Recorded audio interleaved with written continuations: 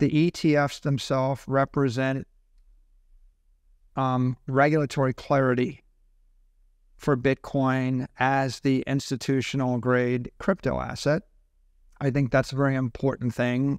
I think secondarily, the ETFs represent an on-ramp for institutional money, and they open up a gateway between $100 trillion or more of institutional money and Bitcoin. I think the third thing is they have sparked this price action, and as Bitcoin moves back toward its all-time high, they have generated an extraordinary amount of media coverage and Wall Street awareness, and Bitcoin benefits from the awareness of the asset class, because as of now, 99% of the mainstream investors really have an incomplete understanding of Bitcoin, and the best thing that we could do is just build awareness that it is an asset class. Wait a minute, everyone. Welcome to Bitcoinzilla, your platform for daily cryptocurrency analysis and news. Our mission is to keep it simple. Bitcoinzilla offers engaging information that is easy to understand. Our analysts keep their eyes on the latest news to provide valuable insights via email. Don't miss out on this opportunity. Join our community of 10,000 subscribers and experience the new edge with Bitcoinzilla. Subscribe now. Michael Saylor will share his insights on how do the ETF represent regulatory clarity for Bitcoin as the institutional-grade crypto asset? How did the ETF open up a gateway between trillions of dollars of institutional money and Bitcoin? How did the ETF spark the price action and the media coverage of Bitcoin? Let's join Michael Saylor in this interview about these topics and more. That is one of the surprising consequences. We thought that maybe Bitcoin was a competitor to gold, but it's actually run up the leaderboard, and now it's starting to nip at the heels of the S&P 500 index ETFs. If you're looking for an analogy, imagine a business without a website. You know, it was pools of money without an ETF ticker were mutual funds. So if we look at the history of investing, we kind of went from buy the stocks individually to trust a money manager with a mutual fund, and the mutual funds made Fidelity. And then 30 years later, the ETF came along, and it was a universal API that you could use to trade a mutual fund.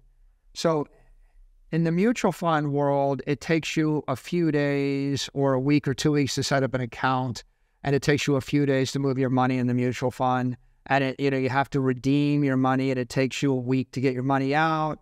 And so it was a very slow, low-frequency relationship. And the typical investor is going to just do business with one company like Fidelity.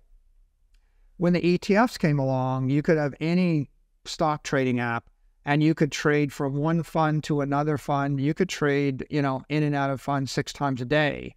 You could every day say, well, I want to buy this thing from Fidelity, this thing from BlackRock, this thing from Vanguard. And you could put those funds in the same watch list as your Apple stock or your Google stock. So it's kind of the same impact the internet had, which is, there's a retail store, there's a restaurant, what's the website?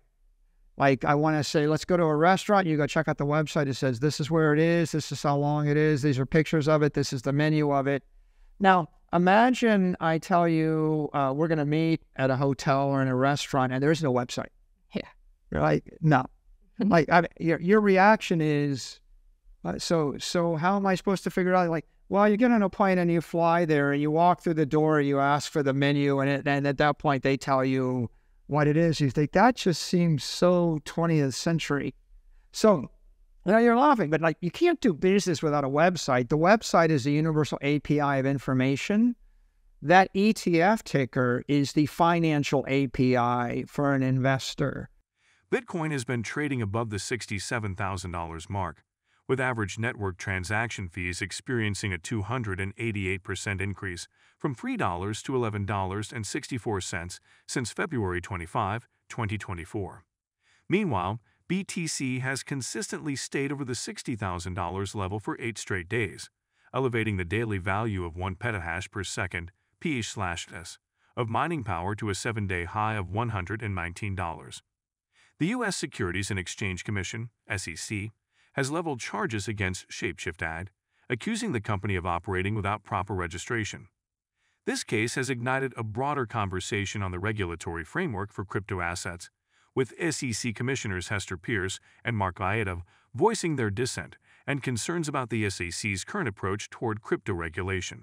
That has been extraordinarily successful, but Bitcoin, it's like Bitcoin didn't have a website, right? Bitcoin didn't have a website for institutional investors, and about a month ago, Bitcoin all of a sudden became something. You type it into, your Bloomberg, you type it into your Robinhood app, or you type it into any stock, E-Trade or any stock trading app, instant information. You can buy, you can sell. And of course, those ETF tickers, they don't just give people, perfect awareness and ability to transact. That's also the global protocol for trading volatility or for issuing credit. So if I had a bunch of money in Bitcoin and I wanted to get a loan against it, it might take me a month or 2 months to find someone that'll give me a loan. Then I have to move to Bitcoin. Then I have to pay double the interest rate that's normal. And that's kind of scary. But after the ETF, people could have the same economic value in Bitcoin with JP Morgan or Merrill Lynch or Bank of America. And they could just say to this broker or banker they've been doing business with, like, I bought a house, I want a big mortgage on it, and I'm going to post a little bit of my Bitcoin as or securities as down payment against that mortgage, and I use it to get a mortgage, or I use it to get a margin loan, or maybe I could hedge against it. And so these ETFs opened up an entire financial world of awareness and opportunity and functionality to the 99% mainstream investors.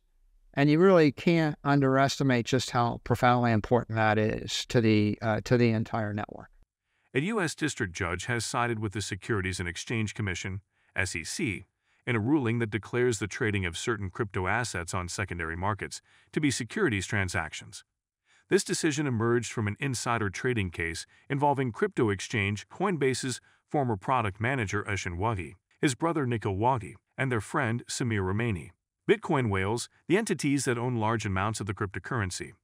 While banks and investment firms are becoming more prominent in the Bitcoin market, there are also other players such as exchanges, miners, early adopters, and anonymous holders. Michael Saylor praised the success of BlackRock and Fidelity's Bitcoin ETF at the Madeira Bitcoin Conference. Newly launched Bitcoin ETF have attracted $8.5 billion in net inflows in less than 2 months. Saylor describes Bitcoin ETF as a universal API for investors, simplifying access to Bitcoin and integrating it into traditional financial transactions. If you've been with us so far, a big thank you. Don't forget to subscribe for free to BitcoinZella for your daily news. The link is waiting below. That's all for today's crypto news. Stick around for more updates, insights, and analysis on cryptocurrencies. Share your thoughts in the comments, like this video, and subscribe for more exciting content.